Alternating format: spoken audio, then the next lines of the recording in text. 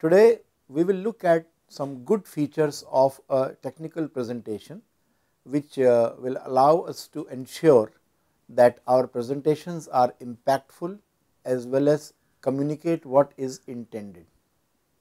Before we make a presentation, we should keep in mind that the presentation is actually for the audience and not only for us.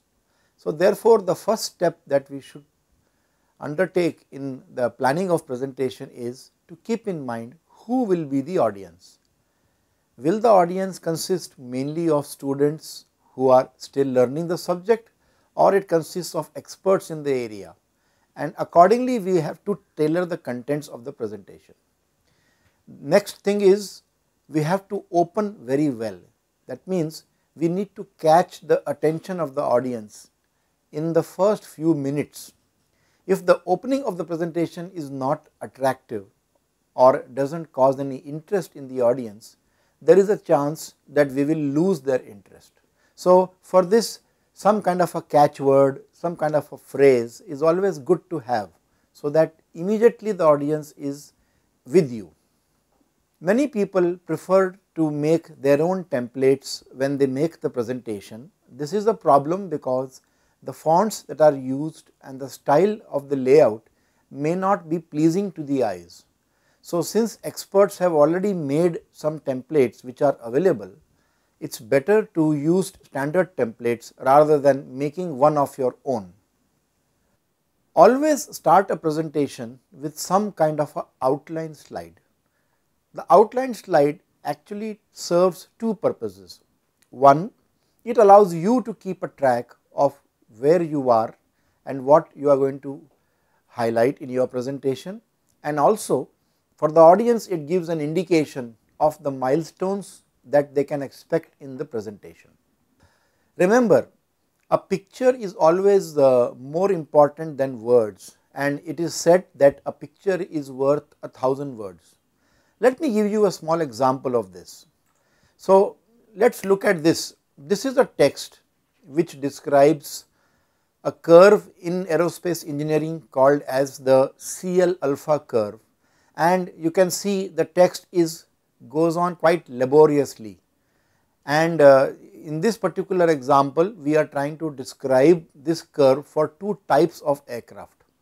Now instead of writing so many words, just one simple picture which has these two lines clearly indicates what the trends are and actually communicates the same information in a much better fashion.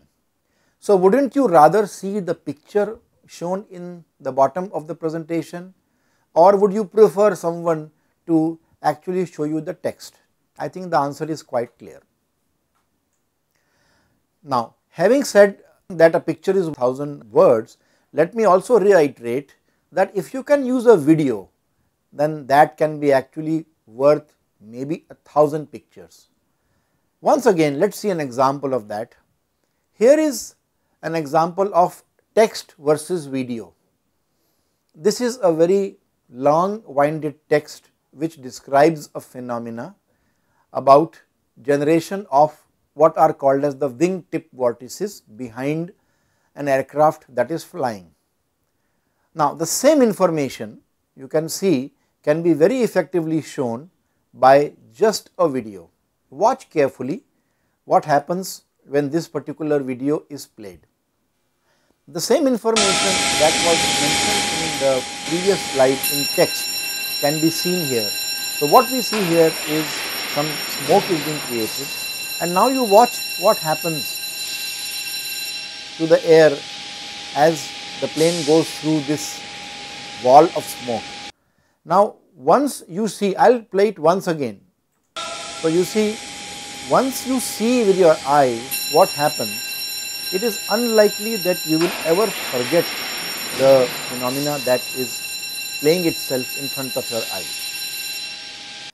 So now I think it is quite clear that if possible one should use video clips to illustrate the point, especially when you show some phenomena which is happening.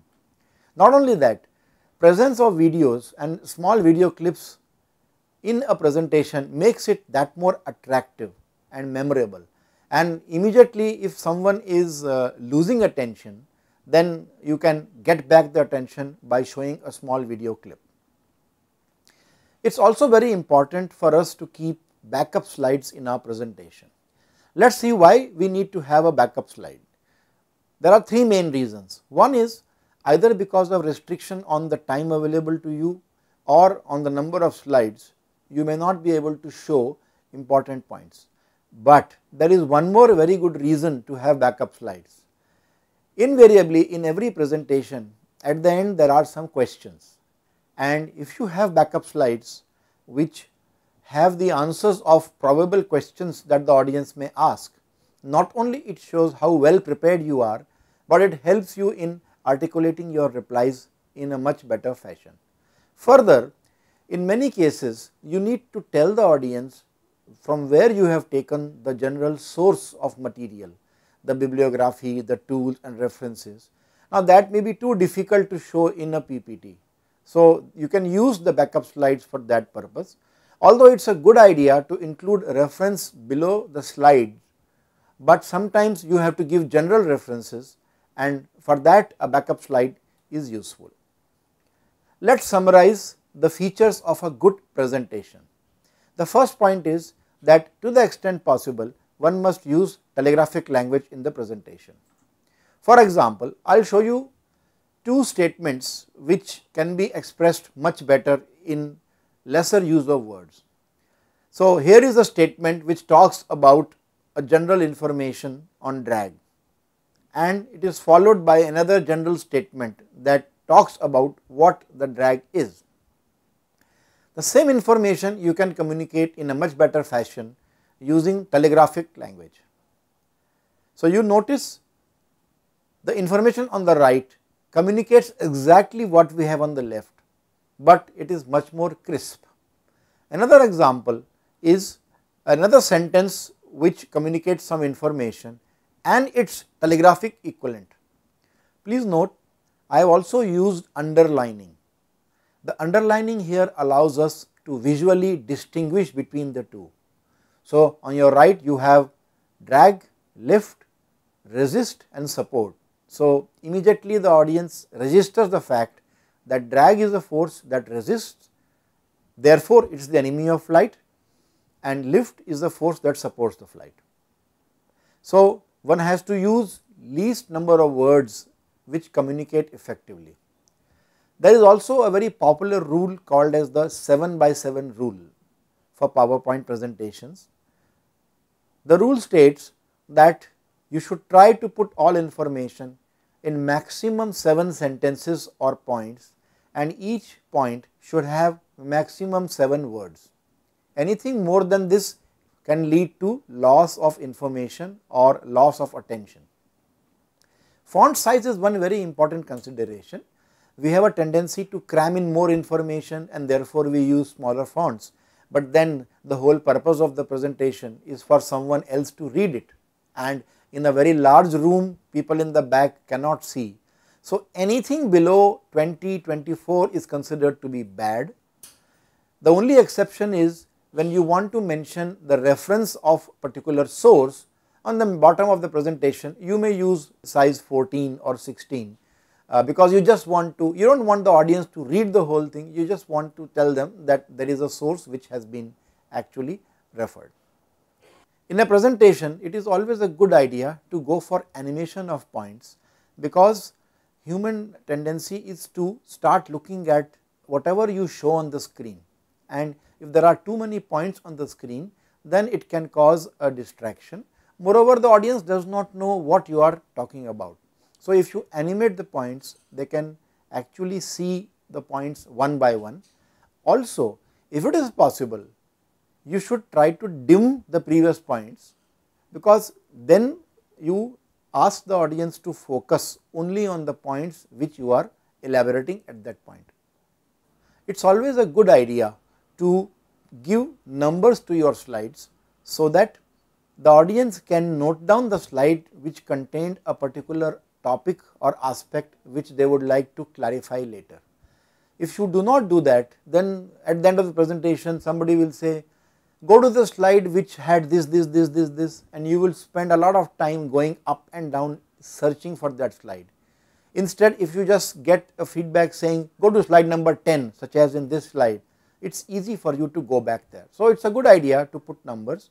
Numbering can be either in the bottom center or on the bottom right. These are the two most preferred locations for the slide numbers. Keep in mind that the slide numbers do not overlap any part of your presentation. And finally, it is very important that we should quote all the sources that we have used. For example, we have this picture, and I am just trying to show you an example of how you quote it. So, one of the common ways is to put the quoted number in a square bracket. Now, this information is more useful for reports, not exactly for presentations, but I think you get the point that anything you take from anywhere should be quoted. Now, there are many standard referencing styles for quoting the information.